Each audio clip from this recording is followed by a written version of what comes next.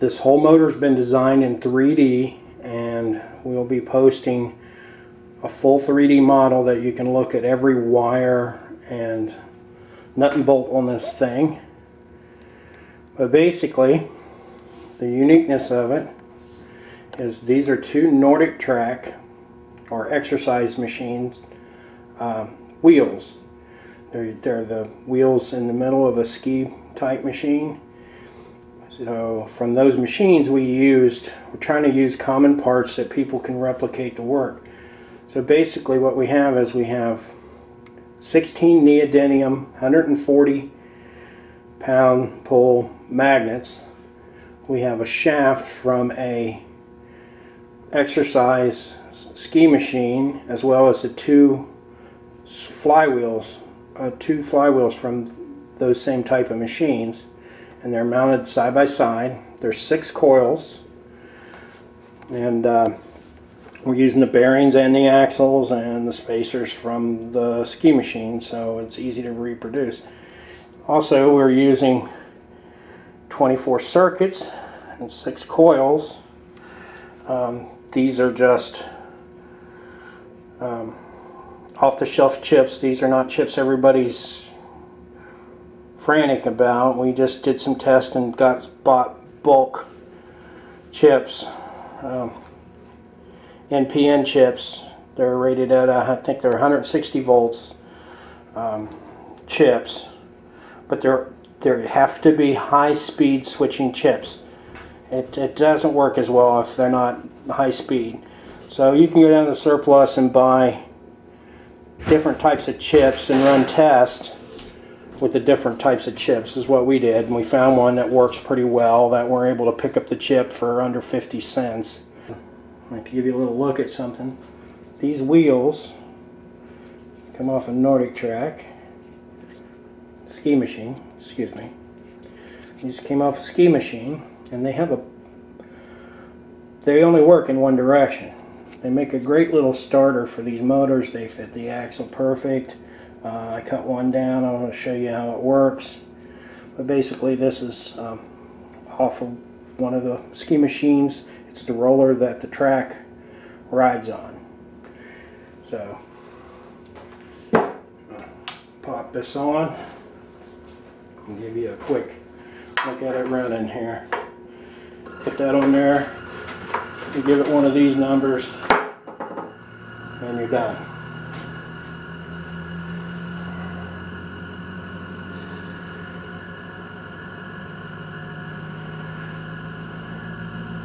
And we run tests over 20 hours. We ran the motor, and basically it was only losing a couple hundred milliamps from one battery to the other. So it's highly efficient. We haven't put a generator on it yet. We got some plans, a couple different types, but it's making considerable torque, which is what this motor was designed for. We're not trying to capture as much radiant energy as we are trying to generate torque to run a generator. It's not the same. The mass is about 15 pounds, 15, 18 pounds. I'll give you an exact number in the breakdown, but 2 spinning wheels there, that's considerable amount of mass. Turn it up a little bit for you, show you what we got as far as speed here.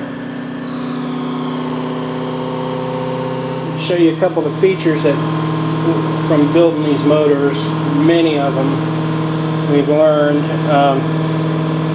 This motor still has welding rod cores, but we are casting our own, so there are some new things coming along here with percentages and castings using iron core cast in a substrate, that we can change out the cores and do some tests.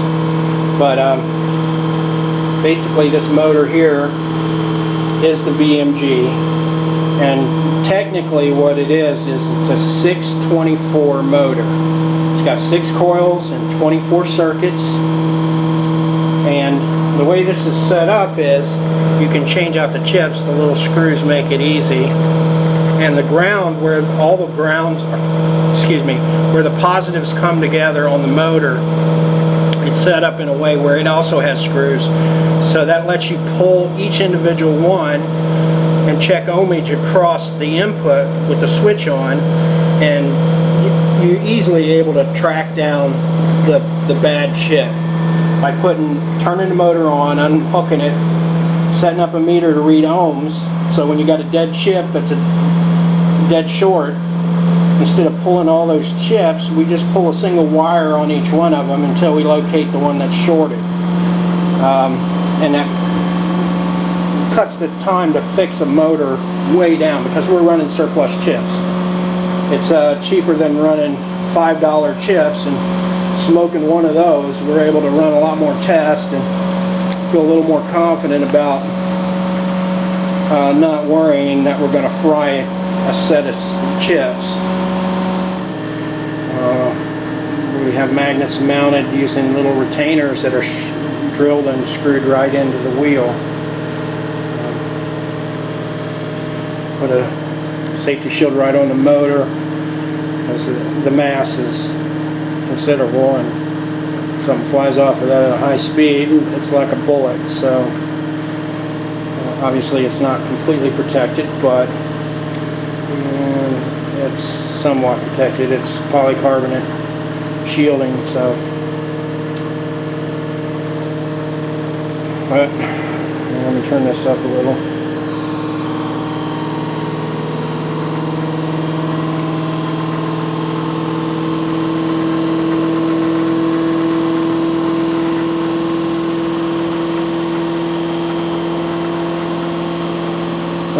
The purpose of this motor, the VMG project, is to build a Bedini style motor that's generating considerable torque as opposed to radiant energy to run a generator. So the pulse motor is extremely efficient. It's a great way to make torque, but you have to do things a little different than the standard motor. One thing that's different is our coil lengths.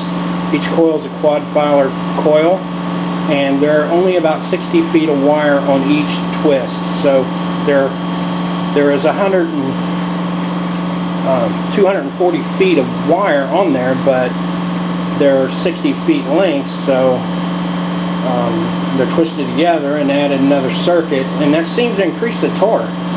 So what we're doing here is we're using neodymium magnets, because it's just they create more torque than the standard magnets. The cores right now are welding rod cores, but it's designed in a way that lets you change out the cores. We are currently casting cores and running tests with cast cores in another motor. So this is the VMG project, virtual motor generator project. Just wanted everybody to get a good look at the new motor.